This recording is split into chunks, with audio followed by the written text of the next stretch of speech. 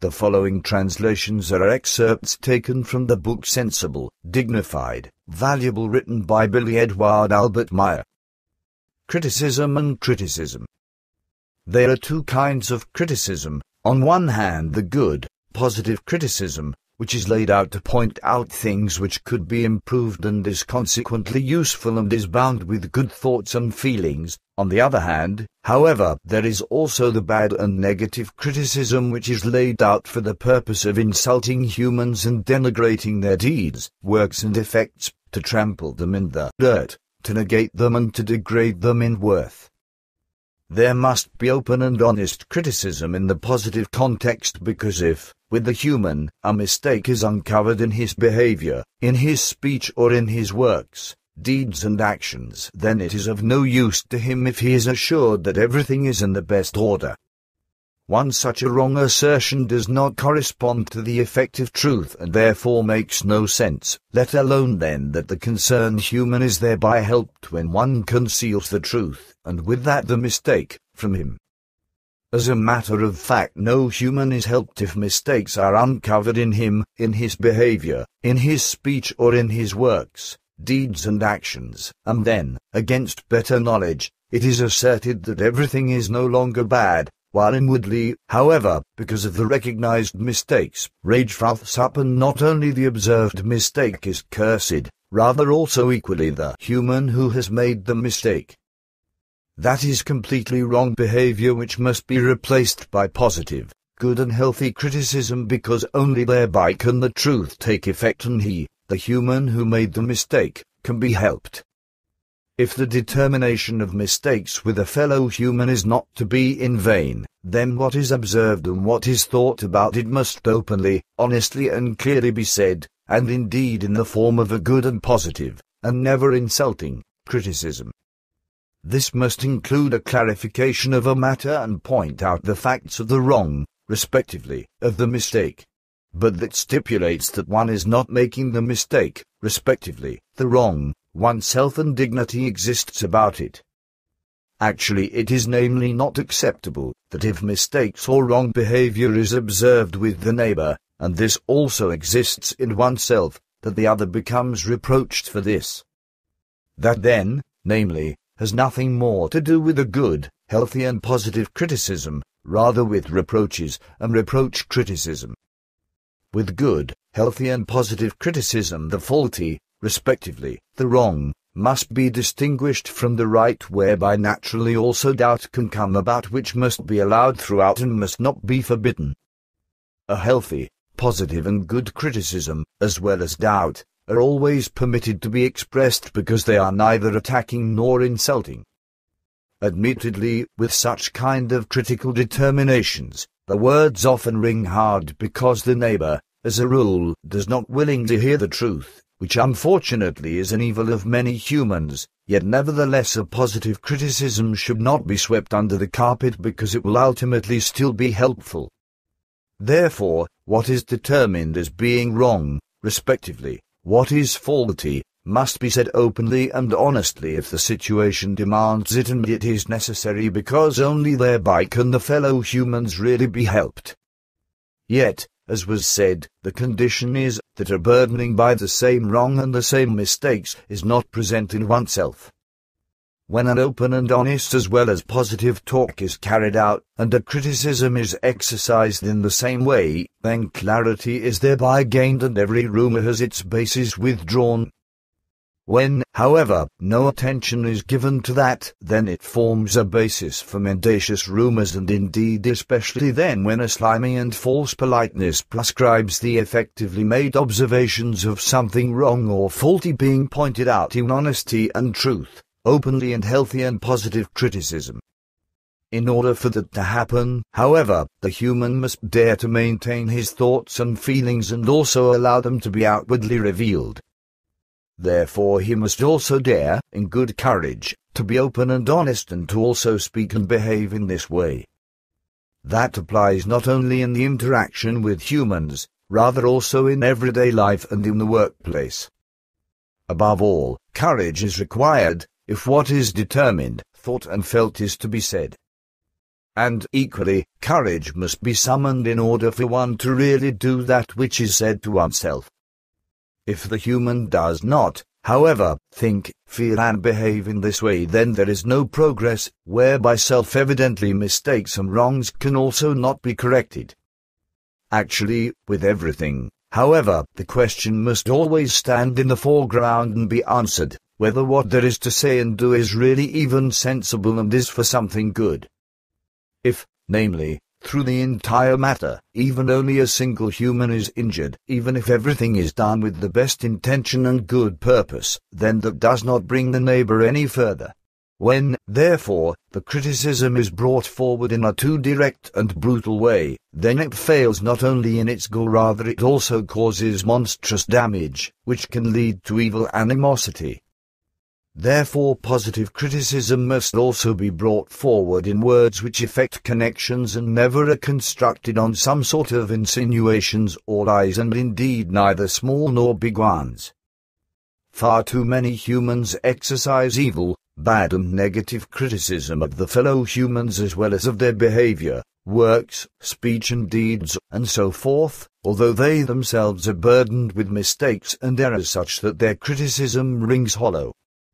Thereby, those negative critics are addressed who, out of know-it-allism, out of passion, hate or revenge, as well as out of pure stupidity, criticize everything and anything, badly, degradingly, evilly and negatively, and thereby believe that they are the greatest. Truly, however, they are sick ones who, in the demonizing of others and their works and actions, and so forth, find a strange satisfaction which is medicine for their illness. And thereby these critics are so burdened with all the garbage from mistakes and wrongs that they are not able to bear their own burden in regard to this, and break down because of it in such a way that they feel an enormous disharmony in themselves and have deteriorated toward dissatisfaction as well as unhappiness. But they deny that vehemently, and thereby believe that in this way they could take their fellow humans for stupid. How they deceive themselves in their wretchedness. Also in regard to criticism, the human should always tell the effective truth, and therefore he should never criticize for the sake of malice and criticism. Normally, if the truth is stated, the criticism is beneficial and progress is furthered, and indeed also then when the truth is expressed with hard words. However, it is never appropriate and must be avoided that other humans are injured or discriminated against maliciously and meanly and through a negative criticism out of a pure negative view of things. Every positive, good criticism in regard to mistakes and wrongs must always be based on effective facts and thereby on absolute truth, whereby the person exercising the criticism must be completely free from the critically contested things which are pointed out in the neighbor, who, however, is himself burdened with it, and in spite of that exercises negative criticism of others on account of the same mistakes and wrongs, is not more and not less than high-handed, hypocritical and arrogant. Also humans who have fallen to the bad, like evil malicious gossip, lies, sexual wrong behavior, thievery, deceit, murder, senseless talk, terrorism, warmongering, support of the death penalty and lack of love, slander, evil and injurious words, of falseness and cunning as well as other unworthy things should suspend criticism regarding others who do the same. The same also goes for followers of false religious teaching which will permit humans to be killed for committing shameful acts, in which case the killing, as it is represented by, for example, Christianity, Islam and Mahayana Buddhism, religions which speak of love and in their evil and degenerated negative criticism condemn humans to death, is not due to lower reasons, happens without egoism and is for the benefit of the fellow humans. From that alone, it emerges that bad, evil and negative criticism brings great and unspeakable suffering over the humans, poisons the will and seeking after true love and neighborly love, and makes life hell for so many. The Mistaken Earth Human Way. The following is an excerpt from a much longer article entitled, The Mistaken Earth Human Way. In it Billy describes the ugly facts of our current world in no uncertain terms, just as a prophet truth announcer is obliged to do. we selected the following partly to counter the seemingly increasingly common view among Earth humans in our culture that evil should not be resisted. That is most certainly neither the view of Billy Meier nor the Pliaran extraterrestrials. From page 69. The mistaken Earth human way leads more and more to naked, unimpeded and incalculable force, to irrationality and to thoughts, feelings, deeds and acts of insanity, which, altogether, can no longer be controlled. The whole thing becomes ever crasser, more criminal, meaner, more extreme, contrary in a way unworthy of being called human, more malicious as well as more despising of humans and life, more fiendish and deadly, whereby real love, freedom and harmony recede just as much into the distance as does an effective peace.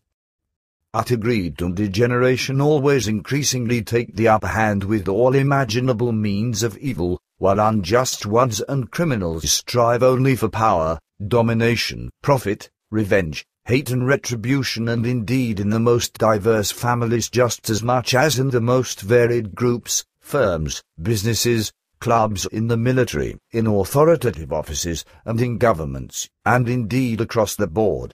Barely a human truly concerns himself about the causal connections of the entire degeneration, frightfulness, and atrocities of every kind, because the majority of Earth humans think, why should one even worry about that and trouble oneself if it does not affect one's own person, rather only the next person, a family member, the neighbor, a friend or acquaintance, or even someone foreign, even if every imaginable evil occurs in the world unimpeded, and what of the grief, the angst and the pain as well as the love, the yearning for peace, freedom and harmony of the others, if one's self is not even involved and remains spared from all evil? Often and with many, however, the impulse for justification and assuaging of guilt also emerges, which they then simply attempt to brush aside with a generous donation of money or a gift for the needy. And, actually, in this way, some can calm their bad consciences in order to then further devote themselves to their indifference regarding all horrors and need as well as in regard to the entire misery of this world. So some erroneously believe that they have exercised their duty to their fellow humans with a donation, and indeed not considering that this is not the case and that their donation is not in the least the end of their obligation. As a matter of fact, monstrously much more lies namely in the duty of the human being than a soulless, material donation in the form of money, material things and assistance in emergencies, as, for example, with catastrophes in the form of earthquakes, avalanches, floods and other such things. What is really called for, and is the most important of all, is, on one hand, maintained, responsibility-conscious, peaceful and valuable interpersonal relationships, which not only must be extended to family members as well as friends and acquaintances, rather must exist with every individual human of the terrestrial population, and indeed, it is all the same regardless of whether he is rich or poor, to which race, skin color, religion, and to which belief, or which level of society, he belongs. And it is stipulated that everyone speaks with his neighbor, which every human personifies, and that the word and the voice are raised in honesty, and everything is said, screamed out and even roared out, or is written, which, in the name of justice, of righteousness and humanity, of human dignity, of peace, love and freedom must be said, screamed, roared, and written. Thereby, however, the corresponding active deeds must not be forgotten and not come too late, because this is of just as much importance. Consciousness Revolution. From page 186. The consciousness revolutionaries are those who make the effort themselves with progress and evolution, who fight for more just legal constitutions and against the death penalty, who themselves establish true justice and humanity and grant real help to the humans that suffer in need. It is they who do not satisfy themselves with half measures, but only with totalities, to fully establish themselves and make life worth living for themselves and many others. They fight to make life acceptable again for victims of all kinds of acts of violence, faithfully, then, standing by in honest ways and love, to demand an end to poverty and to create peace and freedom through enforced non-violence. Unfortunately, not all humans do that, but only a meager number, who have a good understanding for bringing about a true life and who also lead this true life. With them, it is not thereby done simply to donate some money or goods for those in need, in order thereby to silence one's conscience, because one is going better than the poor, as is unfortunately often the case. So it is therefore wrong to assume that essentially everybody attempts to be a real human, because in truth the majority of humanity thinks only immediately of itself, and therefore not further than just to the tip of its own nose. So it is truly only the consciousness revolutionaries who do what is right, after their own understanding, and in their own individual way and manner, and thereby are making an effort to form every little tiny place on the earth into a small, beautiful and lovely paradise. From pages 191 and 192. Even though, up until now, no systems of belief were in the position to establish, for all humans generally, morally binding guidelines, concepts, rules, laws and principles, and so forth, which are constructed on creational natural values and not only on many kinds of inadequate human regulations which are just for show, and so forth, the human can indeed do something quite positive.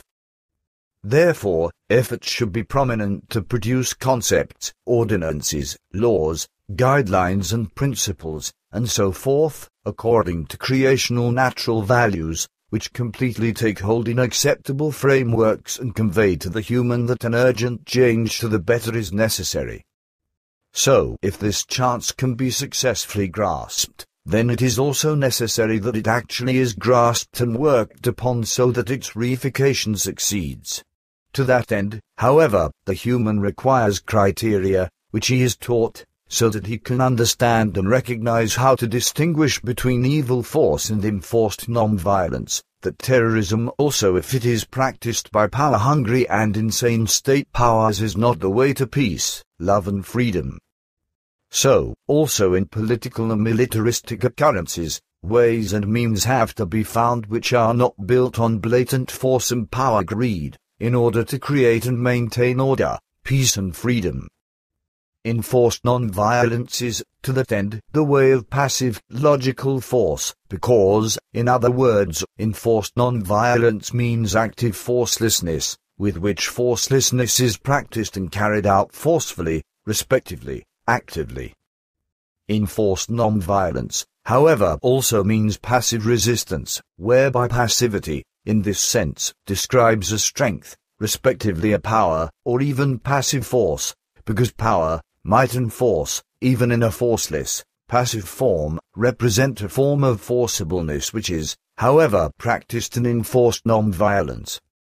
Thereby, however, this forceless, respectively, passive, forcibleness may not be understood in the sense of the usual earth-human understanding of negative force, rather only in the sense of a positive, pacifying, harmonizing, balancing, uplifting and order-producing implementation in the form of passive resistance which offers power, might and influence, and so forth, in logical ways. The end.